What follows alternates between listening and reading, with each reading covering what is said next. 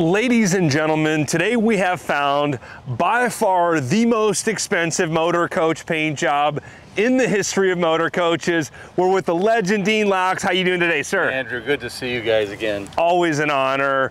And you have been up to something incredible here behind us. What's going on here, sir? Well, you know, springtime, we went around and we looked at probably 20 different coaches and, you know, is this one it? Is this one it? Is this one it? Remember that video? That was a lot of fun. We finally saw the coach and we talked about taking this old coach, it's a 2002, and bringing it back to a level that it's never been, and no one's ever seen anything like this before. So over 2,000 hours of paint work behind every door, every bay door has been brushed. The stainless has been rebrushed and cleaned up and ceramic coated. Everything I could find has been painted to look new again. It's got brand new suspension, new wheels. First time these Wheel Pro rims are on an old 2002 coach. So that in itself brought it up to date, made it look new. Yeah, just an incredible piece of art. And the paint scheme here, a lot of you, the longtime followers of the channel that have been following Dean's artwork, you started your Turtle Mode series. When did you start? Probably 5 years ago. Around the time I started this YouTube channel, and Dean has been a longtime supporter of the YouTube channel. Greatly appreciate that for the last 5 years. And you've been reading a lot of the comments, and over the years, a lot of folks commented several times, why don't you paint one of those turtles on a bus?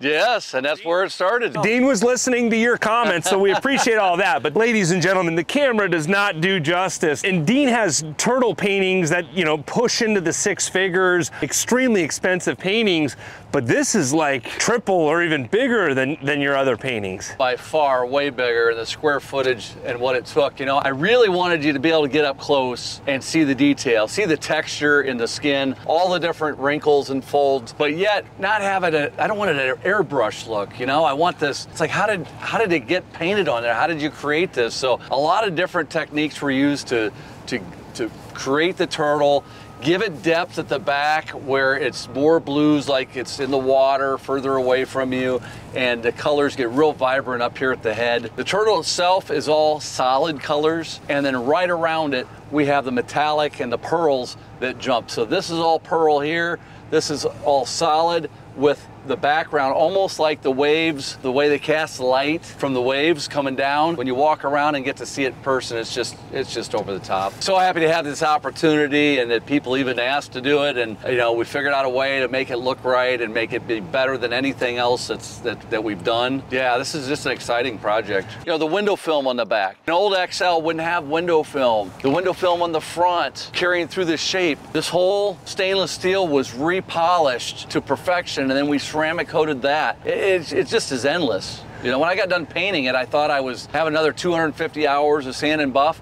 I had over 700 hours when I got done painting it to wrap it up. Wow. Just crazy, and I'm not even done. Yes, sir. And I'm noticing, you know, we see the Dean Laux signature on a lot of the Liberty coaches, but this is a second Dean Laux signature just below this painting here. This was almost a separate painting within the paint scheme. Yeah, exactly. Yeah, good catch on that.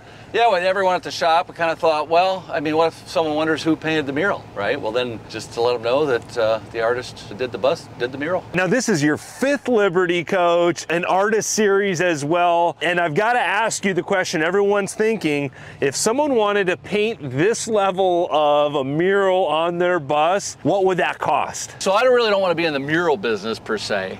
Running the shop and 18 people and doing the Liberty coach to perfection the way we do, you know, that's what we're good at. We're already at a different level than anything else out there. This would come available at some point in time when I'm completed with the project, and you know, it probably adds about $325,000 in paint for this project, for what was done to it. But if someone wanted to hire you, you're not looking to take on more work like this? This is kind of a one-off deal? You know, I like to say no, but it would really have to be a lot to get me excited to do something. You know, the murals went back in the mid-90s. After I learned the computer, I envisioned how I could scale up these templates so that I could hand paint the mural and make it look the way it does, and then duplicate it for both sides, which then led into the way we do the stripes. So immediately I go to Liberty Coach and I said, hey, you know, we'd like to paint your coaches. They're like, no, Prevost does it, which is for great sake, you know, and loyalty for years, and I like that loyalty part. So hats off to Liberty for being loyal and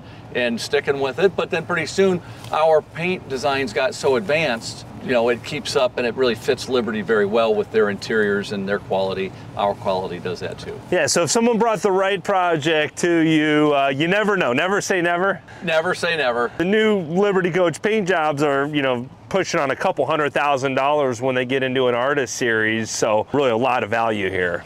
Yeah, yeah. Well, you almost think that because part of it's stainless, so you're only paying for half of it, but the length of time it takes to prep the stainless so that you get adhesion, and then to go from here to here with this corrugation and to get it flat and smooth like everything else is a lot of work. And you don't want to burn through these edges, so it's very difficult to sand these flat spots and get it straight, you know? It's just a different level. You've got the turtle painting coming down into this stainless, and yeah, there's little curves there. I can imagine that gets very difficult to bring that paint scheme through all those curves.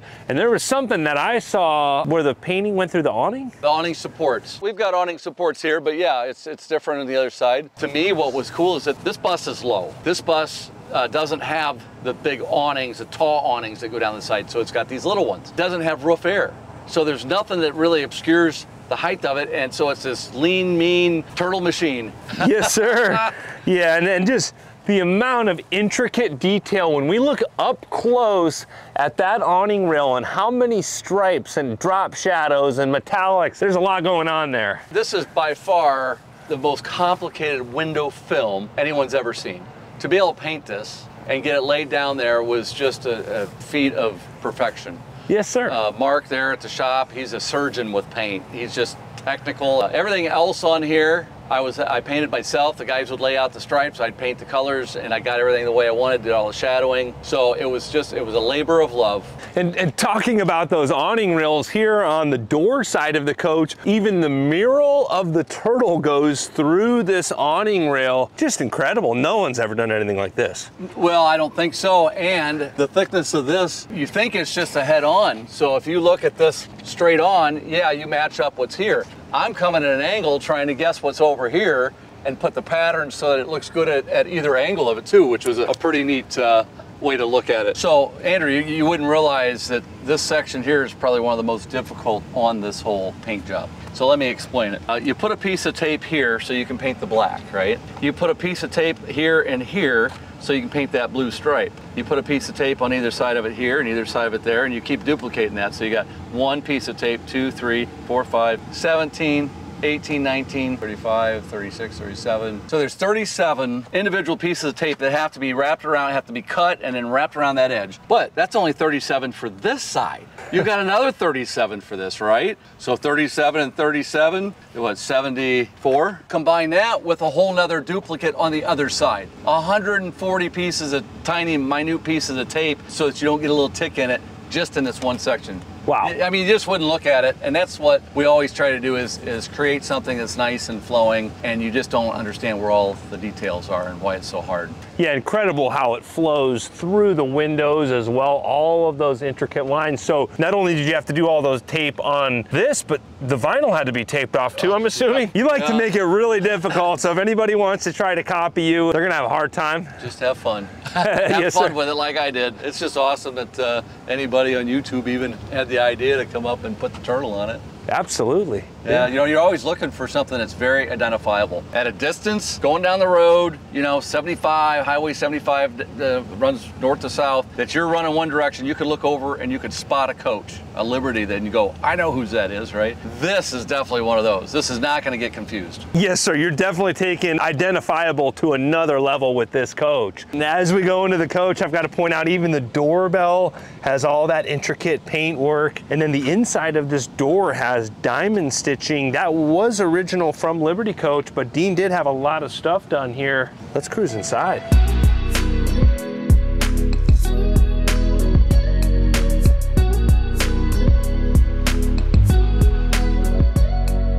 Dean, this does not feel like an 02 at all. This is in excellent condition. Isn't it? And it's starting to change. The new furniture with the ultra suede on it, the ultra leather, captain, co-captain's chair, the computer chair, and the two dining room chairs, everything's new, and that in itself just made the coach feel new. The floor was in perfect shape. The cabinets, nothing's chipped up, so it's just how far do we go? And I want to keep that authentic Liberty coach feel for the era. So it's not the new contemporary version, but it is very, very nice, and it's comfortable for us. Yeah, extremely elegant with all of the different woodwork finishes, even that wine glass cabinet up there, the mirrored ceiling with that woodwork, very high-end craftsmanship.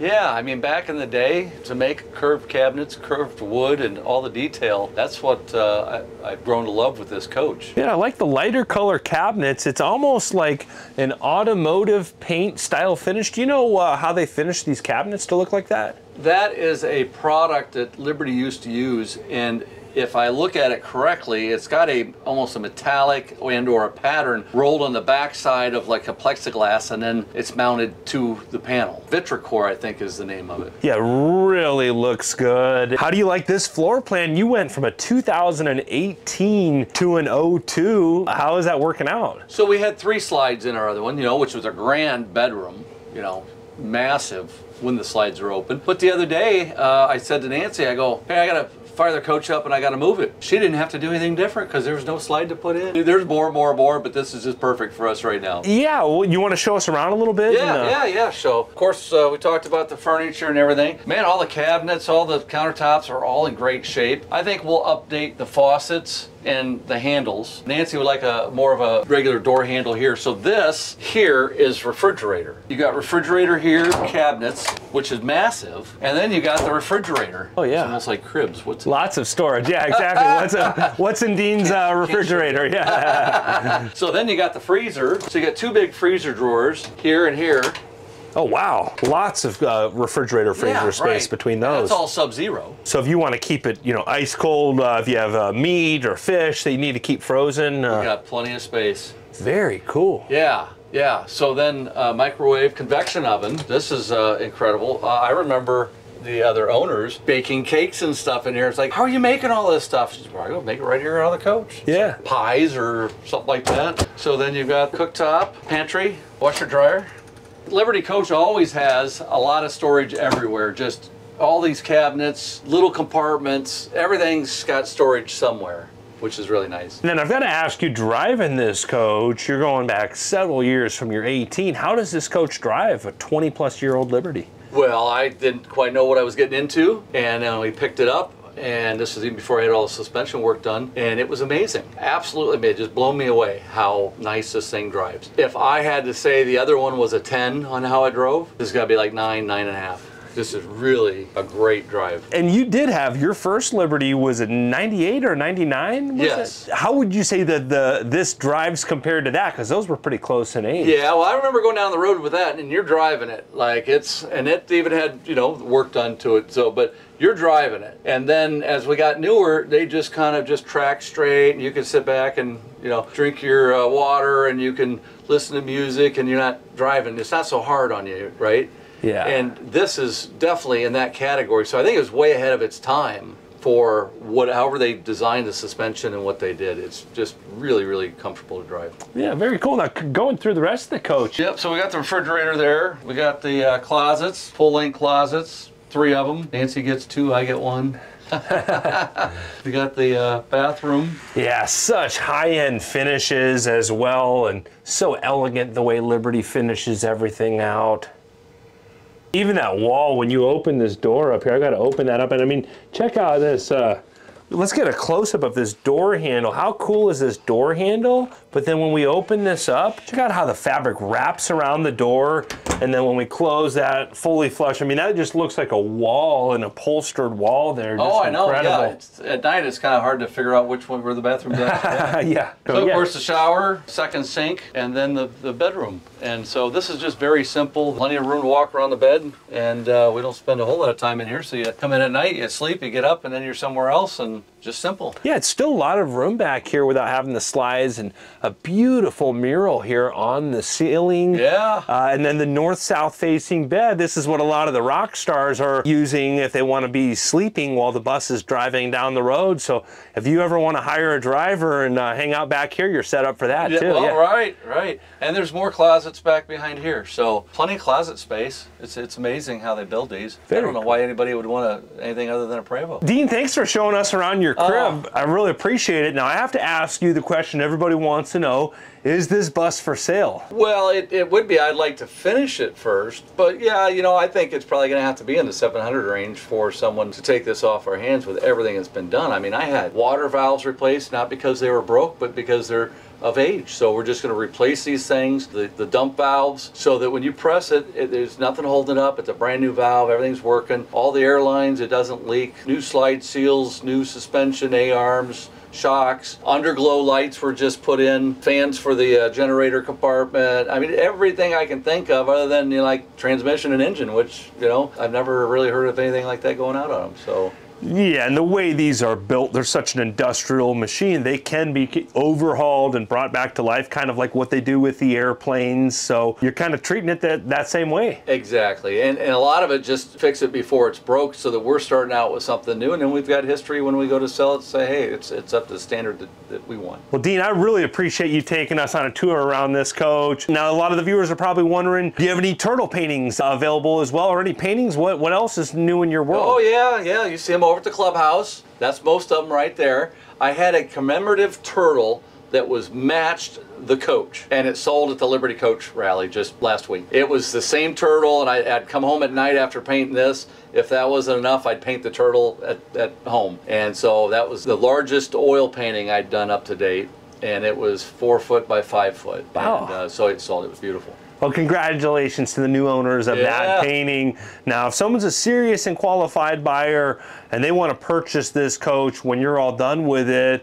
how can they get a hold of you? Well, call the shop, The Art of Design, 574-522-8838. Ask for me, and the message will come through, and I'll give you a call. Awesome, Dean. Well, can't thank you enough for taking the time to share that with us and all of your support for the channel. Greatly appreciate you. You do a great job. I'm only as good as what's in front of the camera, and you've made my job very easy. So, thank you, Andrew. Yeah, thanks, Dean. Appreciate you. Also, greatly appreciate all of you out there subscribing to the channel. We hope you're all having a great day. Thanks again. For all the great comments.